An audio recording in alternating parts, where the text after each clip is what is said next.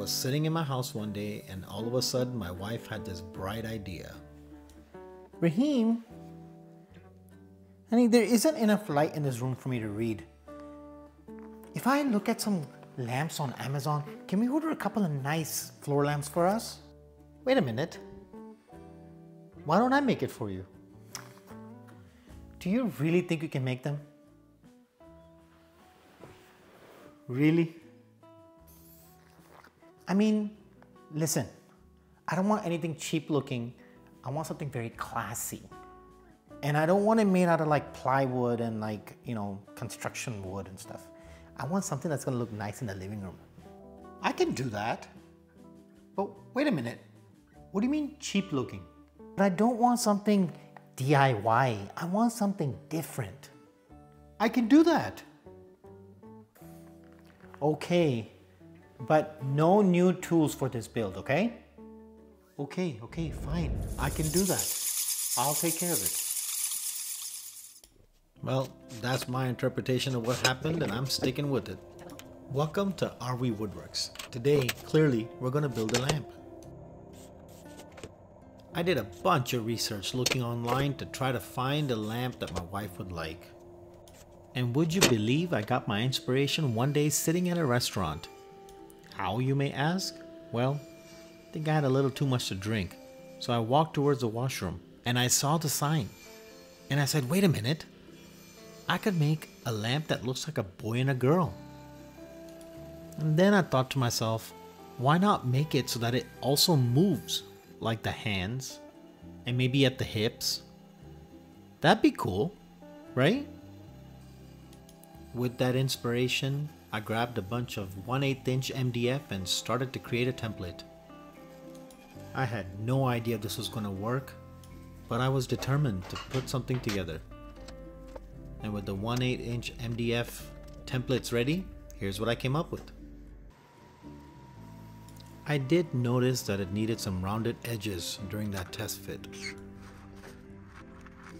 Finally, even though the washroom sign didn't have any shoes, I figured my version is going to be rocking a nice pair of sneakers. By the way, if you like what you see, consider liking the video. And if you enjoy this type of content, consider subscribing. Once I had the template for the sneaker complete, here's what we got. A couple of different torsos, one boy, one girl. Here's the leg template. A forearm, an arm, a hip, and that hip sneaker. Now this will be a good time to let you know that I'm going to build these two lamps with white oak. And the slabs that I got are 3/4 of an inch thick. And I want this to be a little bit delicate looking, so I wanted to split the 3/4 in half. But I didn't want to lose too much material, so I added a thin kerf blade and a new zero clearance insert. Now if you're going to do this, take your time. The one thing I'm missing is a tall fence and I really should make one. But in order to cut these slabs in half, it took me 8 runs. Slowly raising the blade until I split the wood in half. Now I'm sure you noticed some of that burning, but a couple of runs on the planer and they were all cleaned up. The stress in the board did cause a little cupping, but since they were only 1/4 inch thick, all it needed was a clamp at each end to keep it all straight. And remember, these aren't thick slabs, so a little pressure will go a long way. Gotta love that book match grain. What do you think? After just a couple of hours, the glue was dry. A little chisel work to get rid of the glue squeeze out. And then it was time to transfer the templates onto the oak. With the exception of the torso, which was predefined to be in the middle of the board to show that book match, the rest of the pieces were fairly simple, but the only thing to keep in mind is to ensure the grain direction is continuous throughout the project. Now no build is perfect, and I make my share of mistakes, but I was so excited to get everything on these boards I didn't even realize that I didn't make 2 full legs. You see, there's only 2 legs here and I need 4. I obviously realized it later and made them offline. Let me also tell you, by this time, I had consulted with Mrs. RV Woodworks and she had approved of this project. Actually, she was pretty excited to see what it would look like.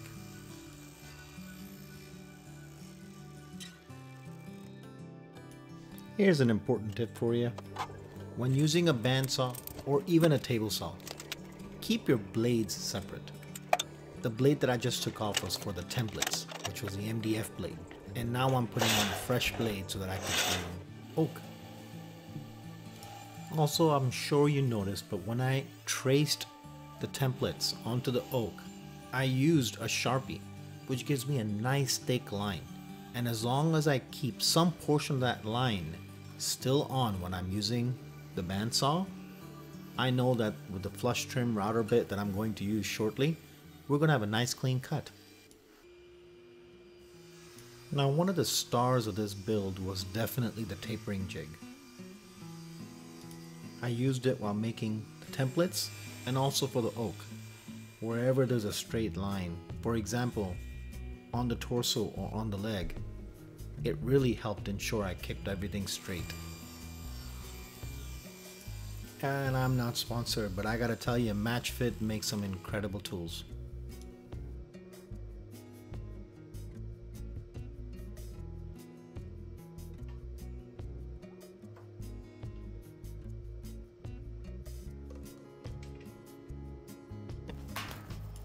Alright, with all the rough cuts complete, it was time to get the flush trim bit out and bring all the oak to its final dimension. Let me tell you a little bit about this router bit. It is the ultimate flush trim bit by Bits and Bits. Now, it's not the Astra HP coated version that they sell now, but they didn't have that when I bought this.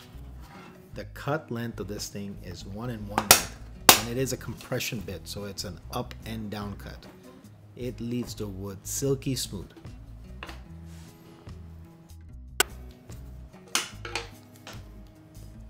The goal here is pretty simple. Tape the template onto the oak, and the template will ride against the bearing and the wood will get cut by the bit. So I thought.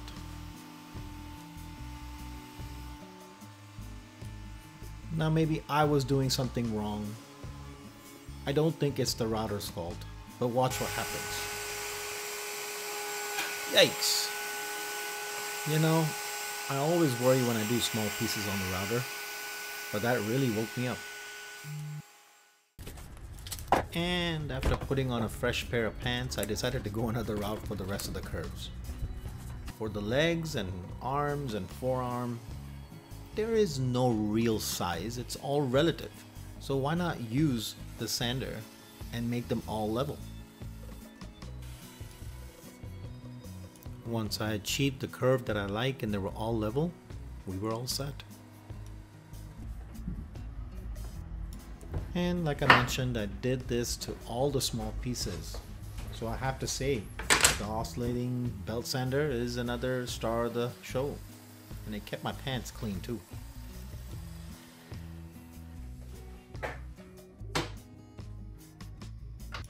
Once all the small pieces were done, I brought the courage back to get on that flush trim bit. Again, for the torso and for the leg. This time around, no issues. And a beautiful clean cut, as you can see.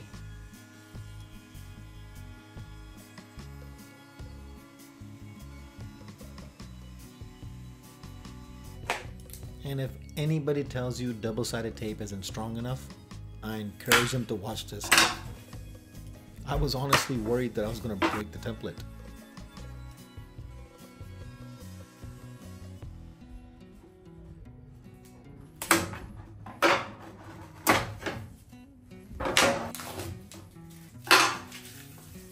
Now usually I would use a sander to break all the edges of my project, but since this is only a 1/4 inch thick and I wanted some uniformity, and remember Mrs. Woodworks said she didn't want anything DIY looking, I went ahead and used a 1/8 inch roundover bit to bring a smooth edge to all the parts. Okay, this project is really coming along. Now the goal is to have the hardware and the wiring for the lamp go down the middle of the torso and come out from the back so that it's all hidden.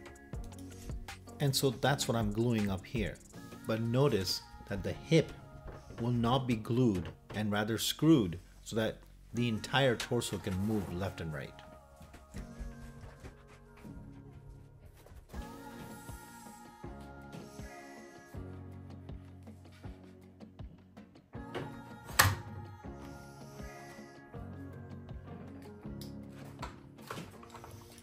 And did the same for the second lamp.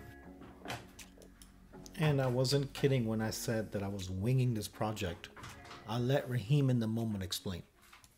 Okay guys, here's where we're at. We have both the male torso glued up. You saw that here a second ago. Female torso also glued up. Inside here, we have the pivot point that we're going to use. The legs are also ready. The legs will go here. And then we have the forearm and the arm ready as well. And that'll go inside and we'll create a pivot point so that we can move the arm up and down and also here. What I haven't put in the plan that I want to discuss with you guys here right now is how the feet are going to work. So if we get rid of the arm and forearm for a second and let's concentrate here on the legs. So the way the legs are going to work is that I have two shoes that's going to be sandwiched between these. Again, already discussed that. Where we are at now is that I need to create a piece inside here between the two shoes so that it has more stability and more width so that when I screw this in, and the goal here is to cut 3/4 inch plywood, two of them for the base, glue them together, and then screw it from the bottom.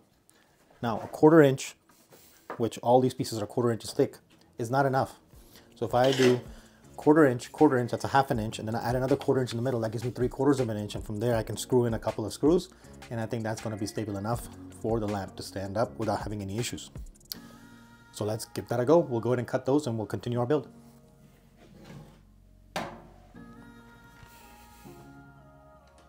You know, by this point, I was about 85% sure this was going to work. But I pressed forward and made those pieces.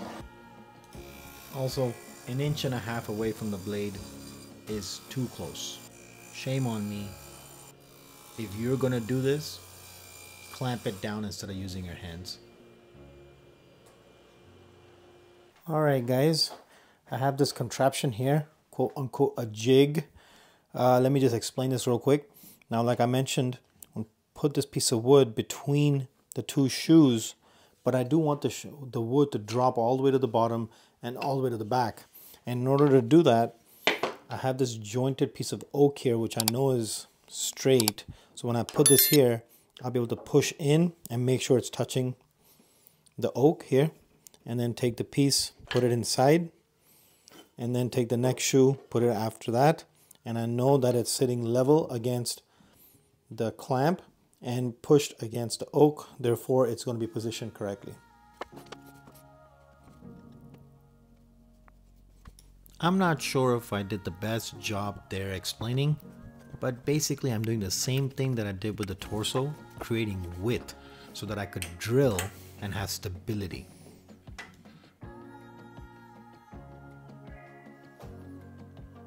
By this point, I was about 90% sure this was going to work. Now, what I was about to do next was going to make or break this project. Honestly, it was as simple as drilling a slightly angled hole upwards, but it was stressful.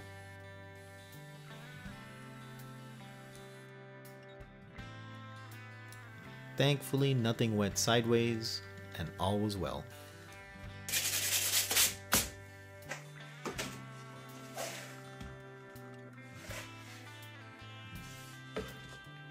With that complete, to both the torsos, it was time to permanently install the nipple into the top.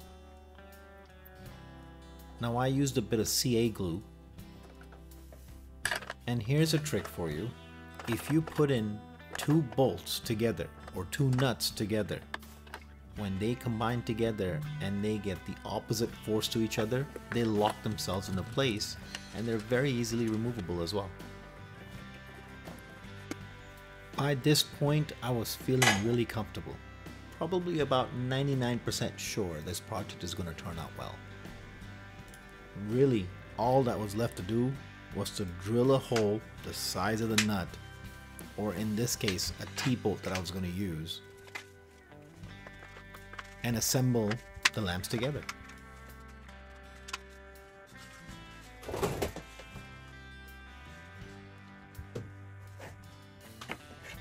That was my first real view of the project, and I was really excited.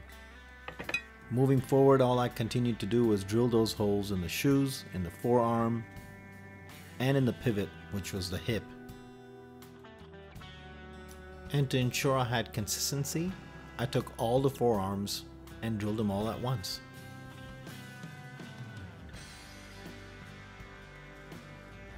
As I described earlier for the base, it's about as simple as it can be. Cut the pieces down to their final dimension.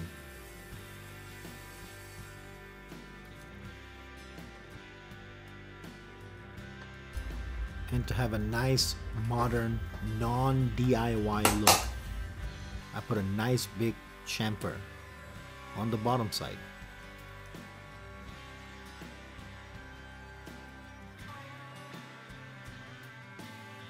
And to make it classy, I brought out the 1/8" roundover bit again and broke all the edge and gave it a nice roundover.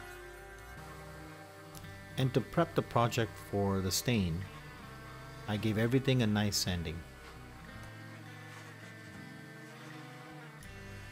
And for those pieces that are too small, I hooked up the sander upside down and brought the project or the piece to the sander instead of bringing a sander to the piece.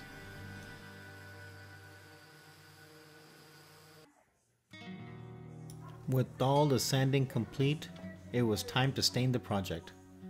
Note the plastic under just to ensure I protect my tabletop. And for this project, since this was white oak, I decided to go with hard wax oil, Osmo to be exact, 2K wood oil number 6111. Now, as you might be aware, this is about as idiot proof as it gets. Single coat with a hardener to ensure I don't have to wait a week for it to dry. And man, does this stuff go a long way. To coat both the floor lamps, I only used 2.5 tablespoons of the hard oil and 1 teaspoon of the hardener.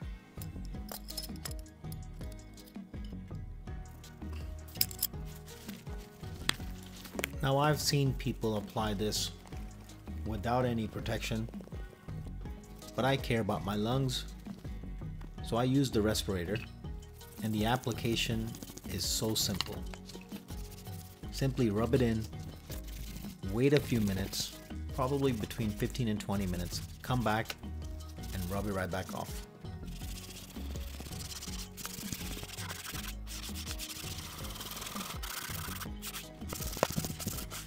You know, when it comes to white oak, I love that whitish colored look. It really brings the grain out.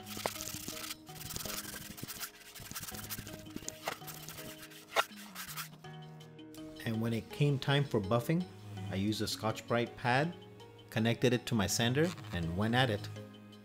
For the smaller pieces, of course, I had to do it by hand. Again, left it alone for a few hours, came back, took a clean cloth and wiped it all down. And the staining was complete.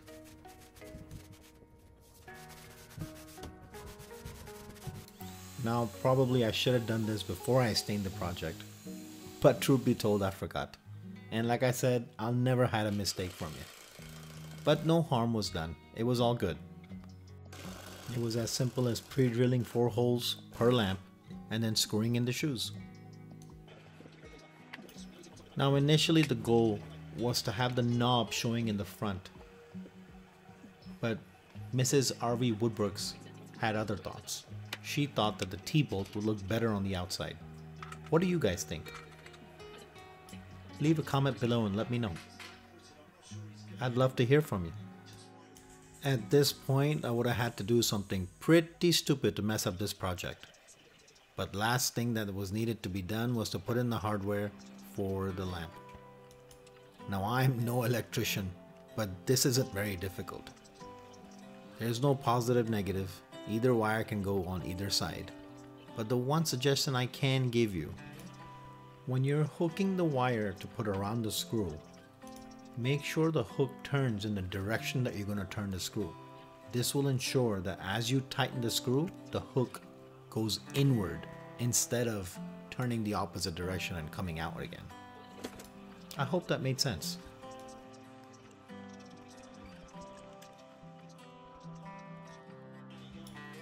With the lampshade being the final touch, I think I can finally call this project complete. What do you guys think? Does it look DIY? Does it look classy? And it's not that difficult, and I'm sure you can do it as well. Let me know your thoughts in the comments below. Thanks for tuning in. We'll see you guys in the next build.